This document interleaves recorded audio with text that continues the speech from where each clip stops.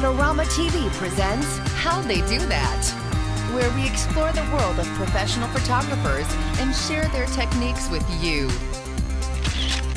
Here's your host, Mark Wallace. Hi everybody, welcome to this week's episode of How'd They Do That? I'm Mark Wallace. Well, on this week's episode we have DC Chavez. He is a videographer and still photographer. He does all kinds of motorsports photography and video, as well as shooting people. He's based in Los Angeles, California, but we caught up with him in a hotel room in West Palm Beach, Florida. Welcome to the show, DC. Thanks for having me, Mark. You bet. Well, let's start by talking about your videography. One of the videos that's on your website that I really love is a drifting video in Brazil where you have this car going up a mountain. And you tell us a little bit about what you did for that project. What kind of video did you use? Did you shoot this? Did you edit? What was your involvement in that video? Well, that Climatech Brazil video you're referring to was something that my buddy Reese Millen, who's a Red Bull racing driver, and he also drives for Hyundai, he told me, hey, come to Brazil, we're going to do this great project with Red Bull, we're shutting down this side of this mountain, and I get to slide my car up it as fast as I can, going sideways at, whatever speed, and I was like, heck yeah, let's do it. I do a lot of video work with him, and so from there I was going to go down and just get additional footage to use in other video projects, but once we started looking at the footage, we realized we got to do something with this, and so we ended up doing a full edit of it and created the video now that has over 500,000 views on it. So that video was shot, edited, cut, everything pretty much by me and only me. Reese had some input in the editing process, but for the most part I was the guy out there on the side of a mountain running up to 16 cameras at one time. Red Bull Brazil had a whole crew down there doing their own thing, and I was able to exchange for a little bit of footage, some of the helicopter footage you see, but everything else you see shot, edited, color corrected, delivered, social media, everything was 100% all me. Yeah, that video is pretty insane. In fact, we're going to watch a short clip of it, and then I want to talk a little bit more about the camera angle. So here's a really short clip of the video.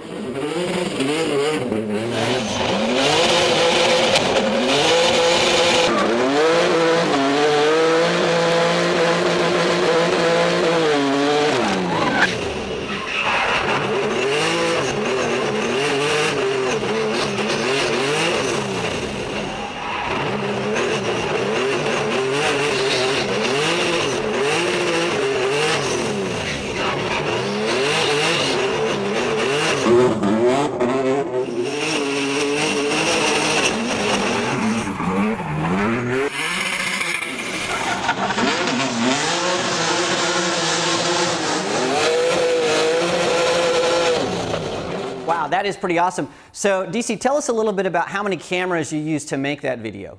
To shoot that video, I actually had with me two 5D Mark IIs, and I had an HVX 200, and then I had a whole battery of Contour HD cameras, including their new Contour GPS camera.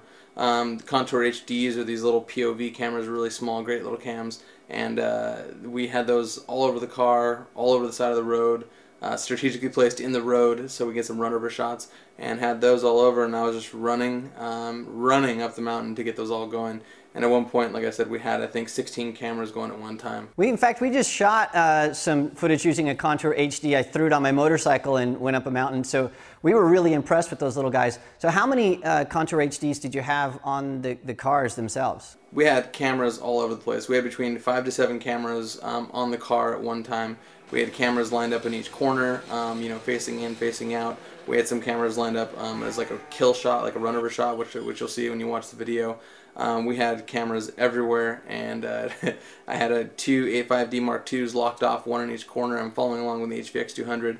So, Contours running, 5Ds running, everything running all at once. It was just a lot of footage to go through towards the end, but I think it helped create a pretty intriguing little piece. That's awesome. I was wondering how you got that. So you didn't build any kind of protection at all. You just stuck those guys on the ground themselves. Is that right? Yeah, that's correct, Mark. Those cameras are sitting directly on the ground, and I've worked with Reese a lot now over the past couple of years, and I kind of understand his driving style, but I understand racing, and where he's going to come through the corner, and so through a careful amount of deduction, I was able to just put the cameras down in a certain place and kind of place and pray that he didn't run over them. So it all worked out in the end, and we got some really intriguing footage via those Contour HDs. Well, we actually have one of the Contour HD cameras here in our studio, just so people can see what it looks like. It's this is on one of the mounting brackets, and these guys, you can see that they're really small. So this Contour HD, you actually just put it on the ground, and the car drove over the top of the camera. Is that correct? Yeah, that's correct. Like I mentioned, it was sort of a place and pray, just that Reese didn't actually kill the camera. Place and pray, I got it. And then these actually have laser sights as well. Did you use those to line up how the cameras, were positioned on the car and on the ground? Yeah, I actually do use the lasers on the Contour HDs. For people who've never used them before, they have these two little lasers that come out that help you align the shot. You can actually spin the lens and the whole camera mechanism 90 degrees this way or 90 degrees that way. So it's nice to have the little lasers to kind of help you frame your shot, because none of these POV cameras have an external monitoring option or even an onboard monitor. It's better than anything else out there to at least have these lasers to make sure that you're one, level, and two, you're getting what you want to get in the shot. So great cameras, and I use them all the time. Yeah, I'll just turn one on. Here's a laser shot. I don't know if you can see that, but these are pretty darn cool. So any tricks that you learned or any things that you would do differently with that shoot? Always when you get into the edit bay, there's stuff you're like, oh, I wish I would have done this. But talk a little bit about maybe some of the lessons that you learned using that many cameras. What were the gotchas? The lesson I learned from this shoot was to have help. If I would have known that we were going to create something that turned into what it did, I would have had definitely another assistant out there or someone else out with me. But literally, I was sprinting all over the mountain to try and turn the cameras on, get the cameras on the car, turn them off once he got done, get to the next location, back up data, do all this all at one time. So that's definitely something that was a definite hindsight 2020 thing. I would have had someone else out there with me. The other good thing that I learned from shoots like this is to always be sure to vigilantly back up your data. When I was up at Pikes Peak, Colorado in June, and we had actually set a contour in the middle of a road, and a car coming by 120 miles an hour ended up just running right over it and smashing the thing and spitting the memory card out along with it. And with the micro SD card, it's a really tough chance of finding it. But thankfully, before that run, I had backed up all the data, and if I hadn't have backed up, pulled the memory, if I had not pulled the data down off the card, there's a good chance that I could have missed 12 to 15 shots that we'd had from earlier in the day. And those are things you can't recreate in a racing situation. You have one chance to get the shot, and if it's gone, it's gone. So be vigilant about backing up your data, because that could be the one shot. If you get this shot that could be something so unique that that one shot can make your career. So be sure to back up your data. Well, that's a lot of your video work. You have a bunch of other videos on your website, dcchavez.com, that you can take a look at. But let's talk a little bit about your still photography. You shoot cars and people. Let's focus a little bit about the stills on your cars to start with. Let's start with this shot of this Dodge Viper that you have in a studio. You also have another shot that's similar to that. It's a Porsche four-door, which I don't understand a four-door Porsche, but there it is, in a studio as well. Can you tell us how you lit those shots? For the shot of that Dodge Viper, I went down to South Bay Studios in Long Beach, and it's basically a facility that's built around shooting cars. They have like 14 stages there, huge wide hallways to pull a car through directly and onto the stage. They have car prep there to get everything cleaned if you need detailed, whatever you want. And then they have massive stages. I believe the stage we shot that on was like 125 feet by 75 feet wide. Hanging from the overhead gantry, there's these huge, flying flats, which we're talking, 50 feet by 25 foot, huge white reflective boards that you can bounce light off of. And so for this, we backed the car into the cove. I bounced some lights off of the back of the cyclorama to illuminate, some of the contours over the top of the car, and then along the front and the back. And then had this flying flat hanging over the top, and lit that from the top or from the sides as well to illuminate the top of the car and create a really nice horizon line across the front. Everything we shot with was all ProPhoto. I think we had an acute 2400 kit on there, a couple of those, and used those and fired away with those. Had another flat across the front to bounce more light off of to illuminate the front. Shot everything, got it done, one shot. That was one vehicle, and we were able to pull a bunch of cars through that day, and that was one of, I think, 16 cars we shot that day. So when you were shooting in that kind of complicated lighting, were you shooting tethered where you were art director, or you're looking at a laptop or something to check those highlights? How did you do that to make sure you were getting the shot in the studio? Yeah, on that shoot I was shooting tethered, shooting from my 5D Mark II to a laptop, and then that laptop had an external monitor. We had client on set, so we had the monitor there to really show them what they were getting with each shot and make sure that they were happy and they signed off and everything before we moved on to the next one.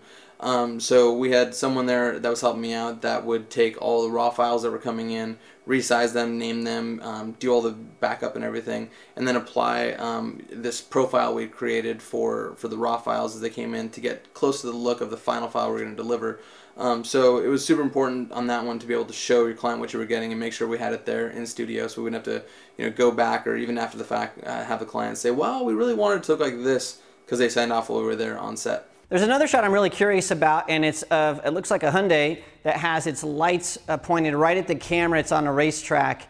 And the thing that caught my eye about that is, I know by experience shooting motorcycles and cars that if you use the TTL metering with a car that has bright lights on it, throws off the exposure altogether. So how did you meter this shot, and how do you normally meter when you're shooting outdoors and doing some shots like this? As far as metering goes, I use a Seaconic L358. That's my #1 light meter, and it's got the integrated pocket wizard receiver in there, which is killer. And use that as my main tool. How I set up the shots is typically use that light meter to figure out how intense the sun is, and then work backwards from there. Set a baseline and figure out if I want to use neutral density filters, just to open up the aperture, or if I want to use a graduated neutral density to balance out usually overblown sky and whatever I have as my main subject. And then depending on the angle the light's coming at, whether I want to use polarizers to cut glare, but a lot of those things are getting it right in camera, so you don't have to try and fudge it later in Photoshop. But from there I typically use the sun as like a key light, position the vehicle in a way that the sun will maximize the most real estate in the car, and then from there I have a ProPhoto B2 kit that I travel with, and now I actually just got the B3, but the B2 kit to balance out the other part of the shadow side of the car to get a really even illumination.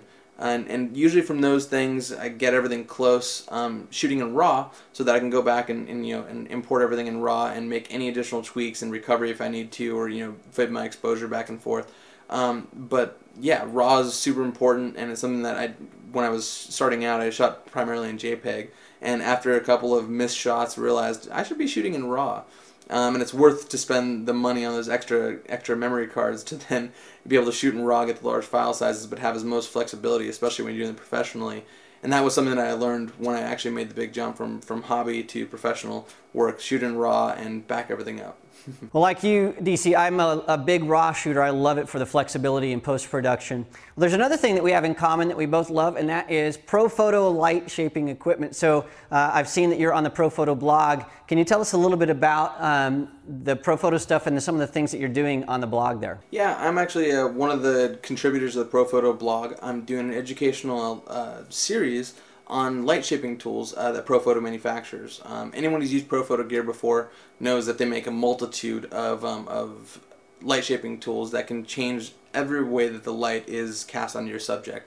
When I first started photography, I didn't have any idea with what a magnum reflector did versus a soft light reflector versus an octa versus a hard box. It was all Greek to me. And so after a lot of trial and error and a lot of renting equipment and trying all these different things, I finally figured out what it was. And so upon meeting one of the guys from the Mac group, the US importer of ProPhoto, I spoke with them and said, hey, you got this great opportunity, this great blog platform. Why don't you use it to educate people on how to use your equipment?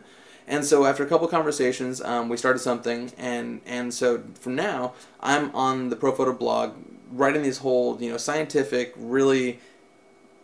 studies of how these light shaping tools work, putting light on her head on a stand, casting it against a bare white wall of a cyclorama, and then keeping everything else consistent, changing different light shaping tools and seeing how that affects the spread of light, how it affects your light output, and then showing people how soft or how hard the light is, taking those light shaping tools and applying them directly to a shoot with a model or with a car or something, just as a way of getting information out there of how these pieces work, because I'm very fortunate that I've had the opportunity to hands-on see all this stuff and use it. But the young aspiring photographer hasn't necessarily had the funds or the means to do all the trial and error work that I did. So hopefully this blog can be an opportunity for people to learn, to grow, to ask questions, and I'm back responding to questions people put on there. And to see how this stuff works and understand why ProPhoto has the name that it does, and why every rental house across the U.S. carries this stuff, and why you can get it everywhere, because it's a great product, and yeah, and why I use it in my daily workflow. Well, DC, you also have pictures of people and a bunch of videos on your website, dcchavez.com. Unfortunately, we're out of time, so we can't look at all that stuff, but people can go there to see more of your work. So thank you so much for being with us today on How They Do That. Thanks a lot for having me, Mark. I really appreciate it.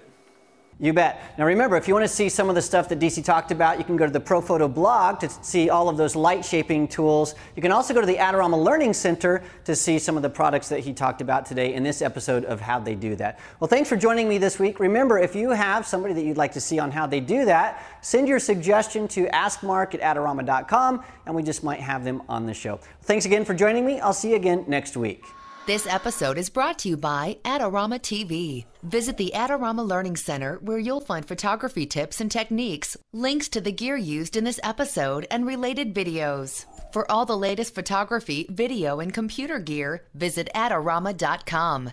And the next time you're in New York City, visit our store located on 18th Street between 5th and 6th Avenue.